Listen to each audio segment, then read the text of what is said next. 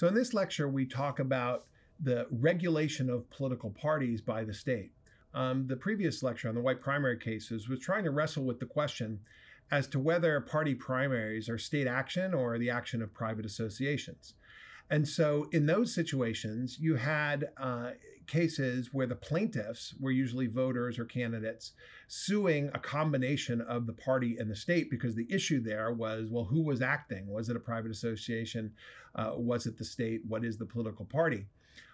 In most of the cases that we're going to discuss now, the party is itself suing the state, and the party is trying to say that its First Amendment rights are being violated by state regulations of its primary election or other functions. And so I think it's useful to sort of think about three different actors when you're talking about these cases: the individual, the state, and the political party, and to think about sort of which agent is suing which. And so the party primary cases, like the white primary cases, it's the individual suing the state or the party. These cases, it's often the party suing the state. Sometimes it's the party suing itself, because it might be different parts of the party are disagreeing with other parts of the party in terms of the rules that apply to primary elections. And so these cases, I think, are particularly fun because there's a question as to who is the state. Because the state is usually controlled by one or both of the major parties. Sometimes it might be the people through the initiative or enacting a law, and so it's not really the elected official. It's not the party members who are elected, but it's just the people themselves who are crafting these rules. But as you start thinking about these First Amendment cases, you want to ask, who is the party, right? What is it that we're talking about when we're talking about the First Amendment rights of a political party? V.O. Key, the famous political scientist, divided up the party into three groups. He talked about the party in government, which are the elected officials that are Democrats and Republicans, whether it's the president, Congress, state legislatures, that's the party in government. There's the party in the electorate, which is most of us, who may end up sort of only expressing our party preference when we decide which primary election to vote in. But then there's the party organization, which is the sort of out of government group, which might include government officials, but something like the Democratic National Committee, the Republican Congressional Campaign Committee. These are the organizations that exist outside of government, but have a close hand in a lot of what government is doing and are certainly well connected to the people in power. And so in each one of these cases, you might think of who is the party that we're talking about and who is the state? Is the state one of the political parties that's trying to use the power of state action to mess with the out of power party?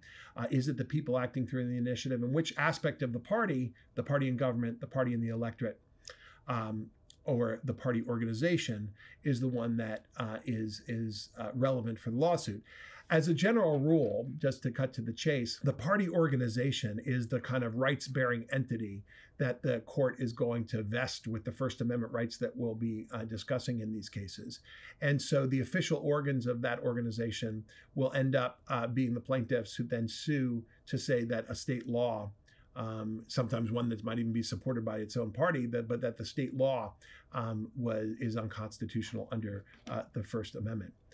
And one thing that's, I think, interesting in these cases is to consider the possibility that a law in one state might be completely identical to a law in another state, but one might be unconstitutional, whereas the other one will be seen as constitutional because the unconstitutional law is one that the party never agreed to. But whereas if the parties do agree to the law in a state, well, then that is consistent with their First Amendment rights. It's only when they start to disagree with it that they can launch a lawsuit to strike it down. So there are many cases that have gone to the Supreme Court dealing with what we call party autonomy. I'll just mention a few here. Several of these cases deal with the question of whether a state can prevent a political party from opening itself up or closing itself off from voters. And so in 1986, there was this case called Tashian versus Republican Party of Connecticut. In that case, the law in Connecticut said that a party could not open itself up to independent voters, that it was what was known as a closed primary. And so the state had to, the party couldn't try to expand its base by saying, all right, non-party members like independents could vote in our primary. Court said that that violated the First Amendment rights of the Republican Party there, that would try to open itself up, particularly maybe to make itself more attractive and appeal to a broader audience. Court said that the party has a First Amendment right to open itself up. Similarly, in California Democratic Party versus Jones, the court said that a party has a right to close itself off. In that case, which I'll describe in greater length later, the party, the state law passed by initiative said that any person could vote in any party's primary for any office, and the court said that that violated the First Amendment rights of the political party.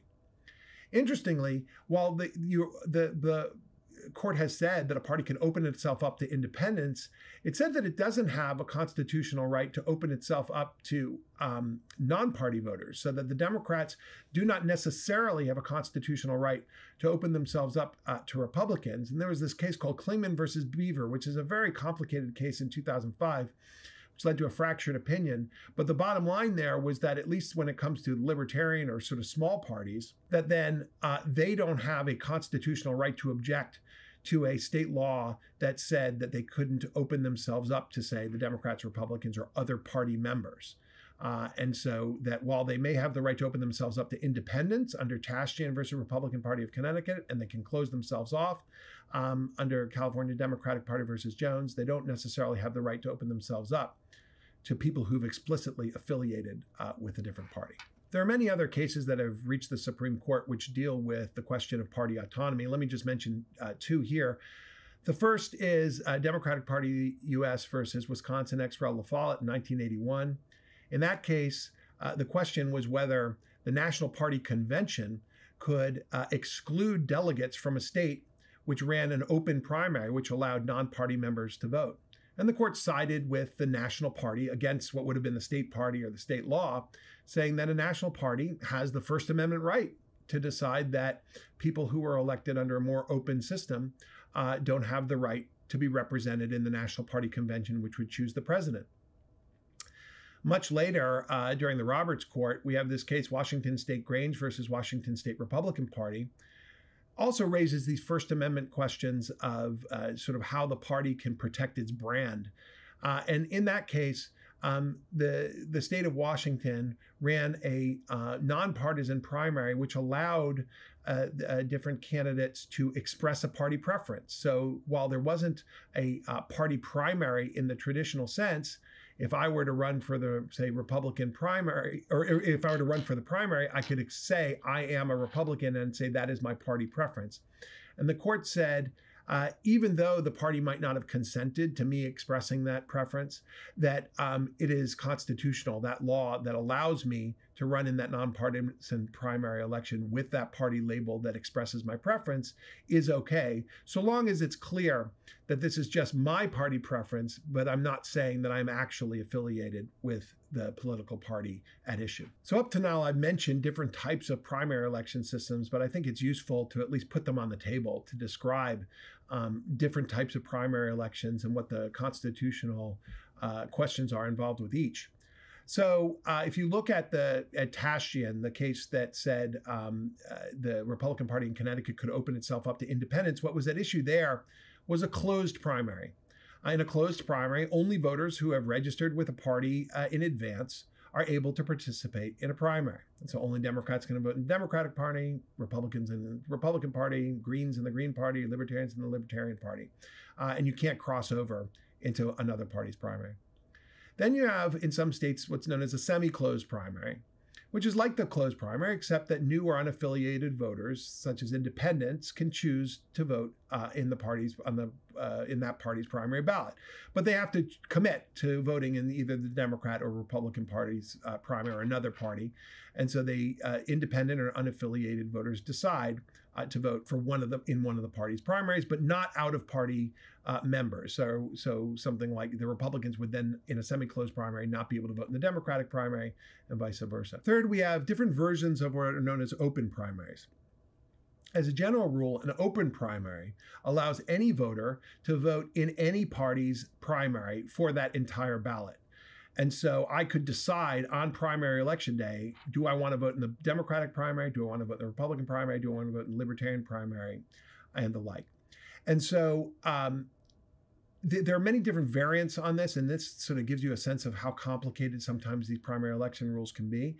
In some states, the voter chooses the ballot in secret in the voting booth. So you just go into the voting booth. You haven't told anyone you're a Democrat or Republican, and you just say, all right, I'm going to vote in this party's primary election.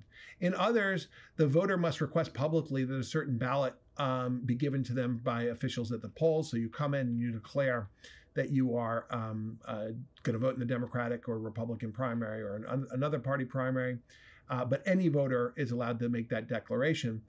And in other states that allow for party registration really up until primary election day, it's functionally the same thing, because you can go into the polling place and say, today I'm a Republican, today I'm a Democrat, and then you will vote in that party's primary election.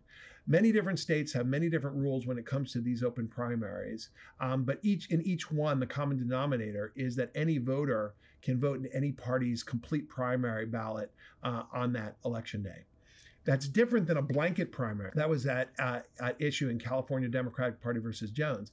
In a blanket primary, a voter is able to vote in any party's primary for any office. So what that means is that you could vote, say, for the Democratic Party for governor, in the Democratic primary for governor, Republican primary for state senator, the Green Party's primary for state House of Representatives. And as you go down the ballot, you can decide which party's primary you're going to vote in. Critically, it is still the case that the parties are going to have their own location, their own name and position on the general election ballot. And these votes that are tallied in the blanket primary are going to be dispositive as to which candidates emerge as the party's nominee on the general election ballot. But that is what allows, say, non-party members to switch parties as they go down the ballot in order to affect the outcome of who the party's nominee is. Finally, let me just mention nonpartisan primaries that now exist in California, Louisiana, Washington, and some other places. And these are just sort of similar to like the student council elections that you confronted in high school or middle school. And that is, you start with an election with many candidates, and then you winnow it down to two, or a few. And a nonpartisan primary election could have party labels on the ballot, as was true in Washington State Grange, or party preferences, but it doesn't have to. And it's essentially like a general election and a runoff. And so it doesn't necessarily implicate the party's First Amendment rights, because you've tried to take parties out of the process. So the eventual nominees that make their way onto the general election ballot could be two Republicans, two Democrats, one Republican, one Democrat, minor party candidates. It's just that whichever two candidates got the most votes in the primary election. Since California Democratic Party versus Jones is the most emphatic statement of the party's First Amendment rights with respect to primaries, it's worth spending a moment discussing it. As I mentioned before, that's the case that struck down California's blanket primary, which was passed by an initiative. Turns out a majority of Democratic and Republican voters actually supported this initiative. But what it did is it forced the parties to allow any party, any member or non-member of a political party, any voter, could vote in any party's primary for any office. As they went down the ballot, they could switch from one party primary to the next, and whoever won these blanket primaries would end up being the party's nominee on the general election ballot. And so why did California voters pass a law like this? Well, in part, if you think that the political parties, the nominees, are way too extreme, one way to try to moderate them might be to force them to have out-of-party members or non-party members to come in and vote in that primary. So you might think if the Republicans could vote in the Democratic Party primary if they wanted to, that then you'd get some candidates who would emerge who might end up being more middle of the road. Same with allowing independents to vote in those primaries. And so the state had several justifications, which was one, enhancing representation, meaning that, independents and moderate voters are often left out of the process. And so allowing them to vote in parties' primaries would be critical to representing those voters, especially given that party primaries end up being the dispositive elections so much of the time. Secondly, that it would expand debate, right? That you'd have different kinds of candidates in different parties' primaries because they might appeal to more moderate voters. Similarly, just in terms of enhancing representation, there would also be, as they said, enfranchisement of the disenfranchised, insofar as independent voters have no place to go when it comes to party primaries. They would have a role to play in a blanket primary election where they could then vote in what are often the most dispositive elections. Promoting fairness is also something that was behind this law, the advocates said, to make sure that every voter was able to vote in every party's primary. It also afforded greater choice, increased participation, and protected privacy because it meant that you didn't have to declare that you were voting in one party's primary or another, because as you went down the ballot, you could choose to vote in the Democratic Party's primary for one office, Republican Party primary for another. So the court looked at those state interests and in many respects found them to be sort of inherently violative of the First Amendment.